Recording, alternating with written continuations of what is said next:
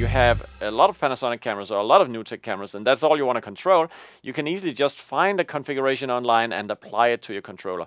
And the reason why we made it this way is because first of all, these cameras are very different. So Panasonic cameras, they have their own HTTP-based protocol. NewTek cameras, they have NDI protocol and Visca protocol. So, and we're using Visca with these.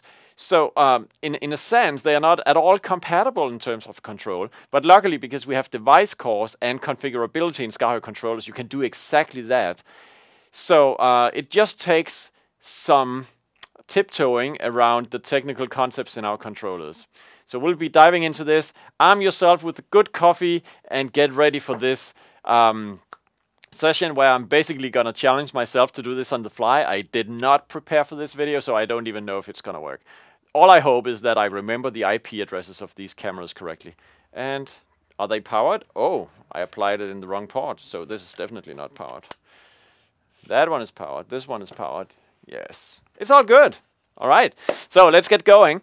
Now, the PTZ Fly is, as usual, connected to my laptop with the firmware updater. So I'm just going to go to the online configuration and see what is there. So we can just, from day one, get ready with a device core that includes both Panasonic and NewTek cameras.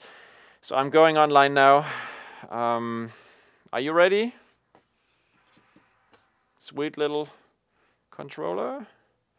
So it's waiting for the device to boot. It says it can't get identification. It's such a great case for I'll just reboot it again. It's because the firmware app is asking the controller about its ID, and for whatever reason the controller has given up on me, and I don't know. I could also have opened the serial monitor and checked. So now I'm just gonna do the same. It's booted. It's probably answering yes. There we go.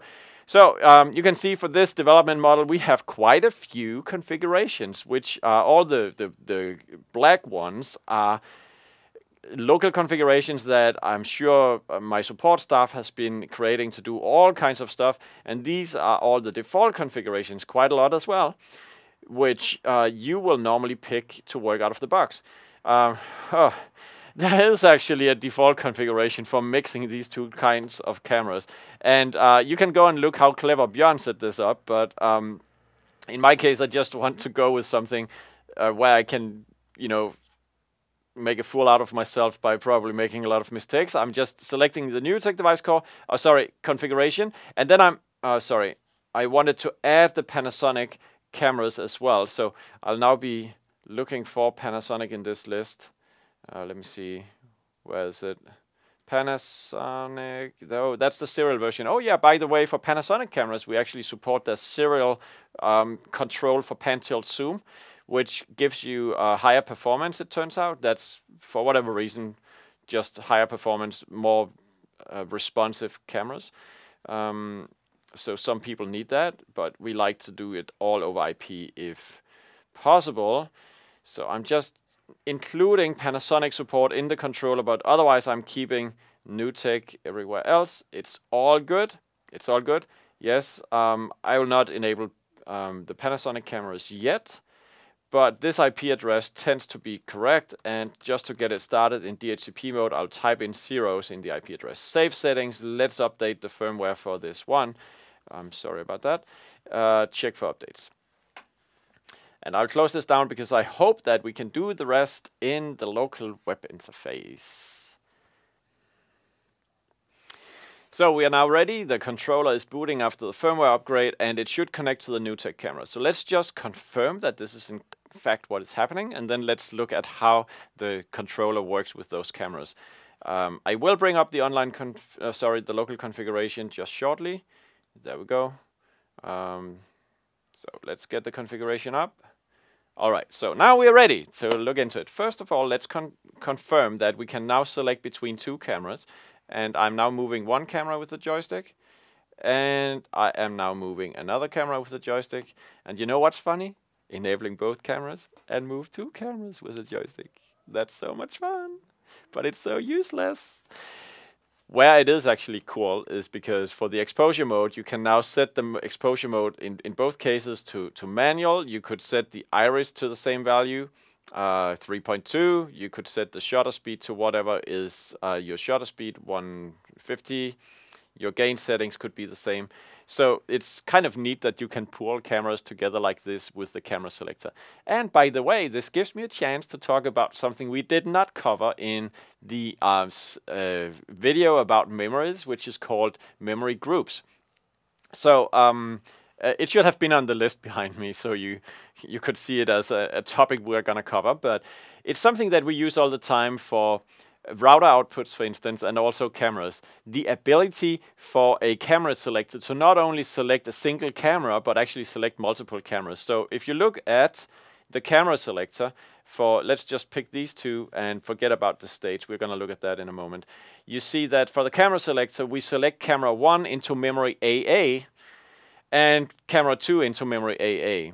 So if I selected, oh, I can't even do that. I have only memory groups. So the idea is that whenever you press and hold this, if you just press it, you're selecting a camera. But if you press and hold, you're adding a camera to the group. I even think that, yeah, so you can also do some modifiers here. So basically, yeah, you add a camera to a group. That's what it does. Okay, so far so good. That was the camera selector for the two NewTek cameras. I promised that the main thing about this video would be talking about states and shift levels. So let's look at the section up here. The section up here, if we just enable these and enable the states, because you already know what states is, then you'll see that for each, because when I'm pressing this forward button, I'm cycling through the 4 states, and that of course is reflected by showing different actions on these buttons, as you can see here. So the simplicity of it is that we only have one shift level really. So we use states, the columns, and the number of actions, and it creates a nice grid where you could, print it out, and you have a good overview of what actions are assigned to which knobs in which state. So far so good. The thing is that for these two sections, I've done something special. Or wait, no, maybe that's not the case. Actually, let's look at what the forward button here does. And in this case, I'm going to remove the states as well, so we don't need to bother about it. There are a lot of actions assigned to this little button. Let's look at what it does. First of all, I choose the color. The next thing I do is I am transforming the forward behavior of this button so it's only passing the down press. So what happens when I press the lower edge of this button is that it's changing a state to state number 1. It's toggling that state, but it's doing it for register P. Remember that this is new, because previously what we have only done is just changing state, but now I'm changing it for register P, whatever that means. Okay, then it has an image. That's probably the image you see in the display right now. So that's all good. It's uploaded with the Manage Media tab in the course online server, as you have seen in previous video. The next thing that happens is that I'm transforming forward behavior again. So I'm blocking the up-down direction. So now we have only the sides left and right back. Then I force this to be a HWC type pulsed, and I'm then using the shift level, the shift level action, and then I chose level 3. What does that mean? It means that as I'm pressing the sides of this button, I am cycling. Let me just show you, because you can see it on the controller. So as I'm pressing the side of the button, I am cycling through some options. Actually, there's a bug here, because the thing is, you can see that it's now changing the preset bank from 1 to 5, 6 to 10, 11 to 15. But then I press it again, and now it shows 1 to 5, so it sounds like right. But in fact, what I just did was to select shift level 3, and since nothing is assigned to shift level 3 for these preset buttons, it is just showing me the normal state, the normal shift level, and then I'm pressing again, and now I'm back to normal. So in fact, what I should have done is to change this to 2, so I am now cycling up to 2. Let me just check. There you see, it's now performing exactly as it should. You know what happens if I change it to 1? It is becoming just like a regular shift key. It means as I'm pressing this, it's just kind of toggling forth and back. So what does shift level really mean? Previously, and what we talked about shift level was we had like a hold down button that would change the bus row of keys working with an ATEM switcher. Then we release it again, it falls back to the normal. But why stop there? Why not have multiple shift levels? Of course, for a toggle key, for a hold down key, only one level makes sense. But what if you could have level 2, 3, 4, 5, and so forth? Then you could actually have a whole range of shift levels. And that's exactly what we did for these preset selection buttons. So what you wonder is, how is this actually programmed into the system? Well, we have seen that the 4-way button used to change the shift level will now, if I select level 2 here, go all the way up to 2. So 0, 1, 2, 2, 1, 0, however direction I press it. Just allow me, yeah, okay, so I'm just saving this. So we are back to this state, and then we go to the camera selector, and we look at how these how this must work for the camera selector. So it turns out that do I need to get into the state? Yes, I do. Okay. It's like I wanted to complete that button because I probably should. Okay, let me just complete this button. So just keep this in mind. Shift level 1 up to 2 on the sides of this button. And it seems to work for presets, but it doesn't do any difference for the camera selector, but it could. Now, we need to finish this button up and look at transforming 4-way behavior. In this case, we are passing only the up press. And when I'm passing the up press, I am also forcing the HWC type to become binary. And then I am using the state up to state number 3. It's cycling up, so it means then I have repeated presses on this one. It is cycling, in this case, the regular state. Notice that before we had register P, and now we have nothing. So when I press the up side, I am cycling through 4 states of the controller, and you see that up there. That's natural. When I'm pressing the lower edge, this is what we did up here, I am toggling state 0 or 1 for register P. And for some magical reason, that doesn't affect this up here, but this down here, because, and now comes the advanced thing, the state register I'm changing here is not the global state, which is used up here, but it's a local state register that is used only for this section. And I'll show you. So that explains this change. And then when I go to these buttons, for this section, sorry. So for section 1, you can see if I choose section 1, I have added a system action called local state register. I've chosen register P.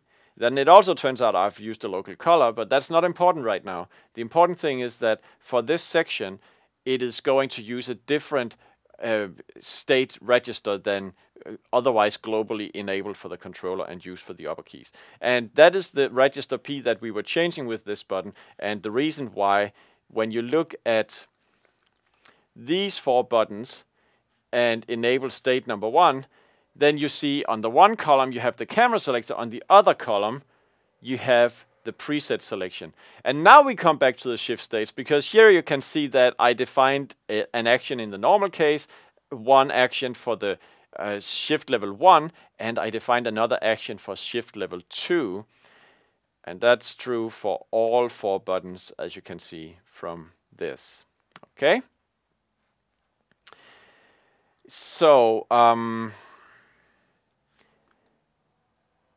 you actually can also have local shift levels, and well, let's see if we are gonna look at that later. I think I want to move on now and try to clear this out, doing something entirely from scratch with the NewTek device core. So let's just go online and create a new user configuration. I'm creating a new one. Sorry. That. I'm adding devices. NewTek, PTZ. I'm adding another one, Panasonic, and finding the Panasonic PTZ device core. Save settings. Controller configuration. Let's set up some IP addresses. let's make sure it's DHCP here. Set this one 10.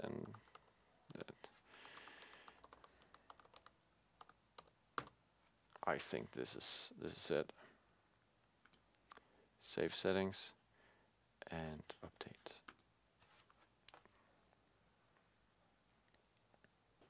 So we are now finishing up the firmware upgrade. We have a completely blank device core. It has no actions assigned to anything, but it's trying to talk with the Panasonic and NewTek cameras. I think it may do that as it's booting.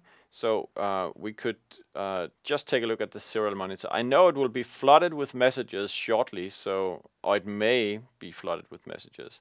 It seems it may not, because maybe this is triggered by actually having a camera selector on the controller. So we go to local configuration to make sure that we can now begin and control this. So sometimes you need to press it twice. That is because it's like a toggle option that toggles on and off. And okay, so the first thing I want to do, we just looked at how states were used in the default case for the PTZ Fly, and in this case I want to use states to change between the two brands, because I think that's the way we should approach this. So I will go to the state definition here, and then I will type in NewTek for state number 1, and the second one Panasonic. Save. And then the thing is that for the camera selector, where camera 1 and 2 will be the NewTek cameras and 3 and 4 will be the Panasonic cameras, I will now select these 4 buttons like that, and then I'll say that no matter what, we are going to select state number 0 with this button. I'm doing the same here, and then I'm copying it down here and saying I'm selecting state number 1 whenever we do work with the Panasonic cameras. Then on the joystick, for the joystick, I'm going to define these actions. So the left-right action for the NewTek camera, it's gonna be pan, and here I should definitely select memory AA for the camera. I can insert that down here for the up-down state. Let me see, it's gonna be tilt, and then it is being zoom. And for the top button, we should do the pan tilt for the binary with the home button. Yes, okay, save, or not save yet. But because then for the Panasonic state, we will do Panasonic pan. It's again, we are using memory A, and I'm inserting tilt, and now I'm inserting, rotation, zoom, and finally the homing feature. So we have it right there, home, on this.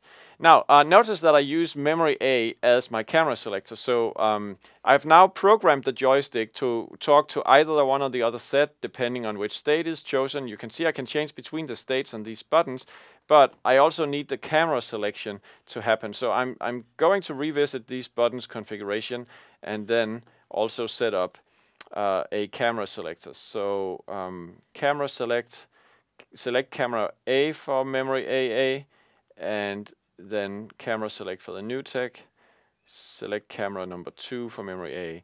I do think that I should probably put this on top, and then let's just save and see what happens. What I wanted to see really was that I'm changing. Okay, that is working. So now I'm camera 1, camera 2, and I need to do the same for the Panasonic cameras as well. So selecting this one. Let me see, yes. For the Panasonic camera, we need to have camera 1 in memory AA. I'm probably going to move that up there.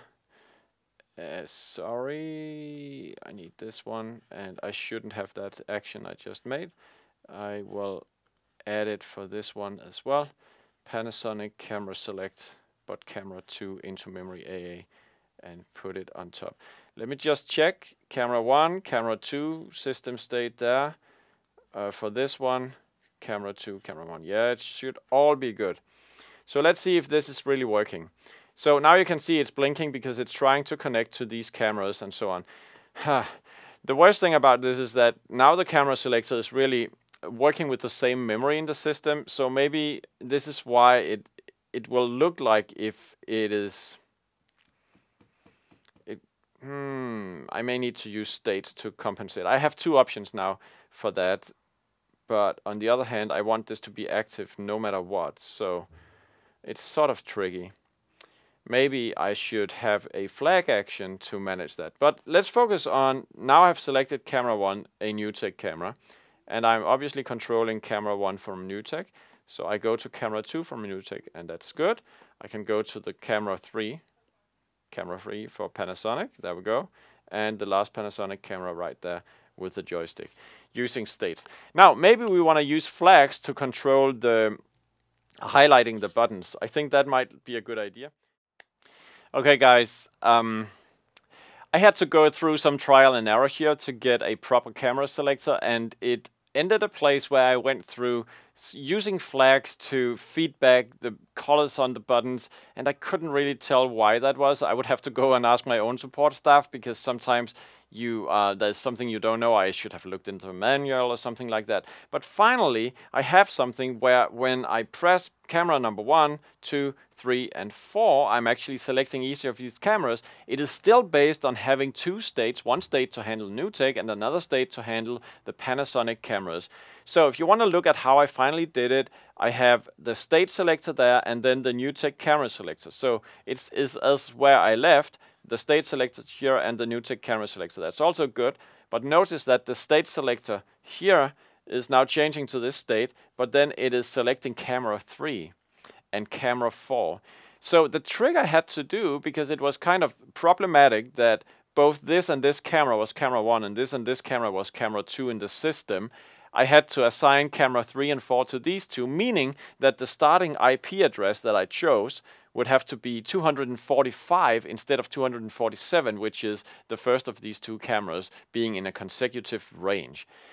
In a sense, it makes sense.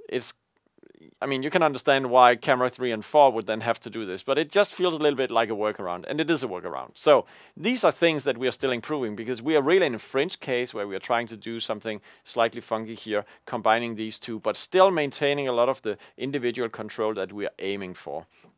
And let's get onto that, because now we have those two states, and I want the sections up here to reflect those states, obviously. So can we do that? Let's see. So for encoder A, in this case, we want it for NewTek. Let me see. NewTek, in the NewTek case, then we'll use exposure mode. In the Panasonic case, we will use. Do we have an exposure mode? I'm not really sure we have exactly that for the Panasonic camera. Let's choose iris then. Let's make this iris as well. Well, we do need an exposure mode though, because we need to change to it. So maybe we just put in a blank setting. It could be no action. So then on the next one, we'll assign iris to the NewTek camera, and for Panasonic camera, we'll also assign iris. On the NewTek camera, we could now assign gain, and on the Panasonic camera, we could assign, let me see, do we have a gain? Sensor gain as well. Okay, so it's good. What else do we have? White balance stuff. On the last one, what do we want to put here? Exposure compensation maybe. Exposure compensation on the Panasonic. Do we have it? Something like that. I am not sure. It does say shutter mode. Is that something we want to try? Okay, so maybe we use shutter mode instead. It's not going to be the same as shutter on this one. I'm pretty sure about that. One thing we just forgot is to make sure we use memory A in all these cases for the camera selection. So otherwise it's just talking to camera 1, and that's no good. We want memory A to decide the parameters, destination. There we go, save. Okay. So we can see now that we do have access to iris and sensor gain, and for whatever reason not shutter speed on this Panasonic camera. The same is true when I go here. You can see the value is changing, and I'm apparently able to change it too. So even though we don't have a picture where we can validate it, it is obviously changing. As I'm going to now camera 1 and 2, you see that that's the NewTek camera. I could change the exposure mode for one of them, and when I go here, you can see that it's obviously different. Again, I should be able to group them actually. Yes, so I can now select the same value for multiple cameras, meaning, I mean, did I show this in the beginning of the video? I think I did. So that's kind of neat that you can still do that, at least for the two NewTek cameras together. It wouldn't make sense to add a Panasonic camera to the group, because obviously it's not going to send parameters over to the NewTek cameras in this scenario. But it's working, as we can see. The only thing that I'm concerned about now is I also wanted to have multiple levels in the menu. And if you remember from the beginning of the video, the way we obtained multiple levels in the menu or multiple pages was by using states in the controller. But we have now used the states already to choose between the brand of camera we're working with. So we are left with shift levels. Therefore, we are now going to add multiple things by adding a shift key here. So let's just do that. And this shift key would be, let's go to 2 levels, yes. Let's make it cycle up and save. So let's see on button 6, you can see I'm pressing it repeatedly, so it's cycling. You know that this is a 4-way button, so you can assign the sides left and right to do up and down if you want that. But in this case, we're just cycling, all right? So since the shift level is not used anywhere, it doesn't affect what happens on these knobs, but we are gonna change that right now. So I'm now re-enabling these buttons, and then for the NewTek, I will add more actions. So as I'm now on shift level 1, what do I want to do? Typically stuff like white balance. So I'm choosing the white balance mode. Then on shift level 2, what am I going to do? I am going to see tone adjustments. We have brightness, contrast, saturation. Sounds great. Oh, remember, memory A for the camera. Memory A for the camera. Yes. And for shift level 2 here, I am now in the white balance. On shift level 1, this is all about white balance. So I'll have white balance push for camera in memory AA. For the next one, I think I want to have white balance for memory AA. Well, just wait a second. R and B gain, right? Red gain, yes. And on the next, oh, sorry, I need to make sure that we have shift here. That's super important. And I remembered it up there. So shift, shift, shift selected. And down here for the white balance, white balance. Let me see. I'm losing my mind now. Blue, and memory AA. Okay, good. I think this is fine. So I want to add the second shift level as well. On the second shift level, I was starting by tone adjustments. So in this case, it's going to be contrast, and I'm choosing memory AA.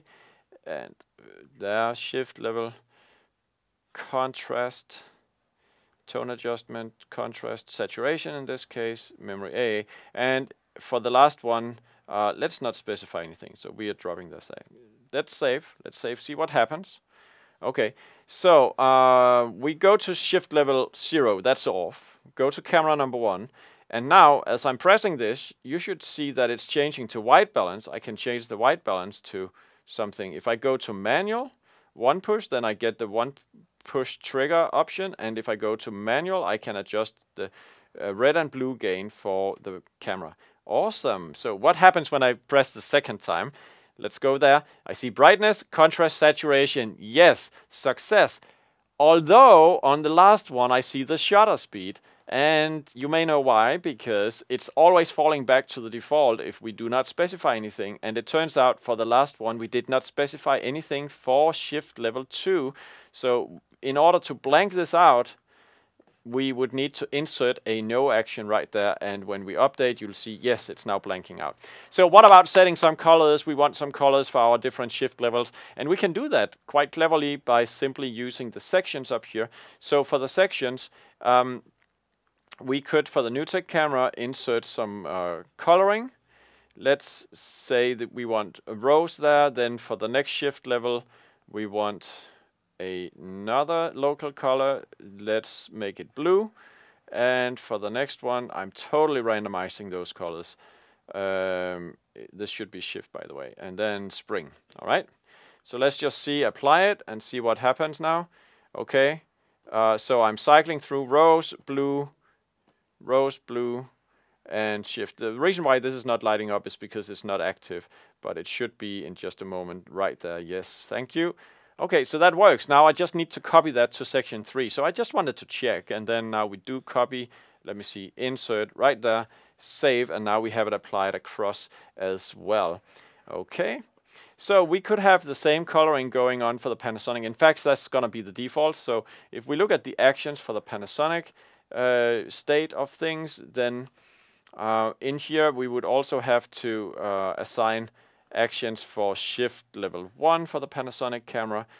And so it's kind of interesting because we could now have different levels for this menu. That would be an interesting thing.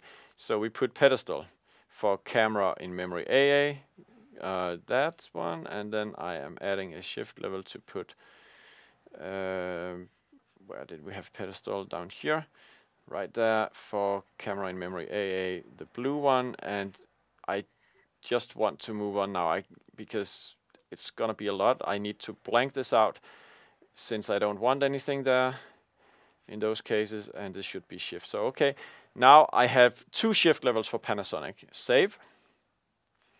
Okay, so we now go to a Panasonic camera, and you see shift level 1, we have pedestal R, B, blanked out. That's great. When I go to the second shift level, notice that it now goes back to the first one, which is not really what we wanted, right? Because we thought that it was more clever if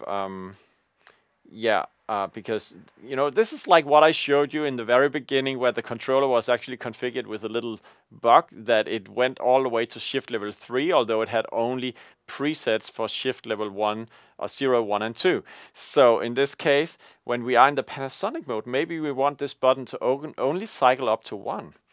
And that's kind of easy to do as well, because we just now say that we copy this one over here, and then we insert it here, so, and set it to 1, so save.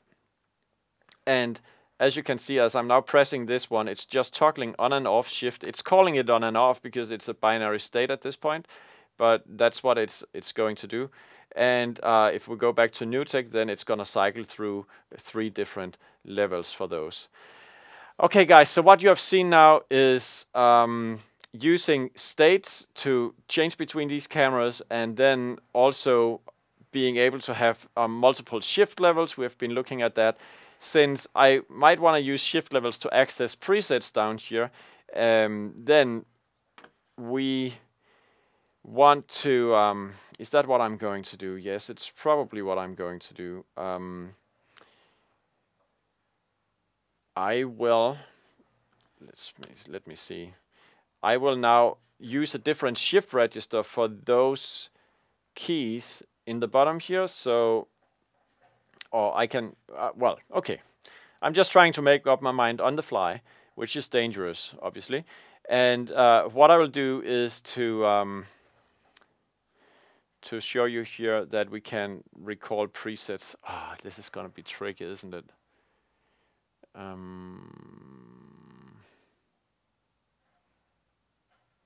It is going to be kind of tricky. That's interesting. Now, yes, I'm going to introduce a shift level to recall presets. So for camera and memory AA, I'm recalling preset number 1. But this has to happen on a new shift level. Okay. And then I'm going to do the same here. Preset 2.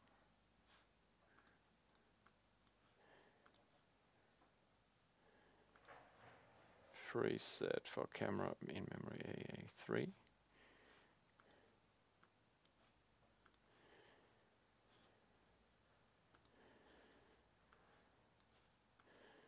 Preset 4. And in fact, do I want the last button? No, I'm just going to use that button to select my, yeah. This button then, no, wait a second. Okay, we're good. Now, notice that as I'm in shift level 1 and 2, then in shift level 1, I'm now having access to presets down here. I can recall presets on my cameras. So what camera am I on? I'm on camera number 1, and I'm recalling preset 1, preset 2, preset 3, and preset 4. So that works. The only thing is that it doesn't make sense that this is changing the shift level to access presets here, while it's also changing the menu up here. And now we're using shift registers. So what am I gonna do?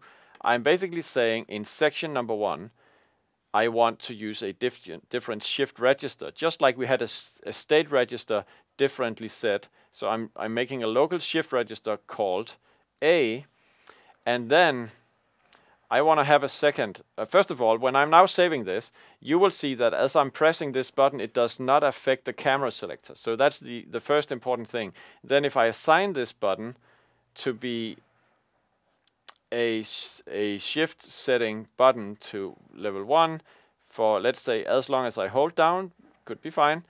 And I can now assign it to shift to register A. Let's just save it as it is right now without selecting register A. You'll see that, in fact, what happens when I'm pressing this button to enable shift on off is that I'm really manipulating the default shift level that affects everything.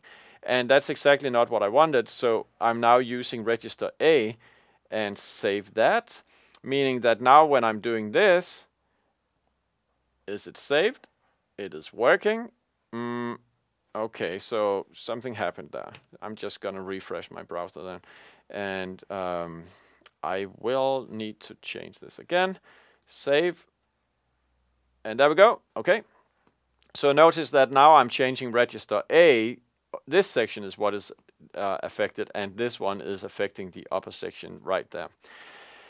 I think this concludes my video with advanced GURO stuff for the controllers. You can see how you can really go deep and complex with these things, having multiple shift registers to actually have different shifts, different places on the controller. Likewise, you can use states in different ways, but it can become quite complex. But you can do a lot with it, although that you quickly end up with a lot of playing with the controller and so on. You are always welcome to ask questions to our support line, also to suggest help topics, because we made these videos to educate you better, and there are still lots of details that we could communicate to you. So please get in touch with us if you have ideas of how we can improve our learning materials to make you an even more cool guru in the SKAARHOJ universe.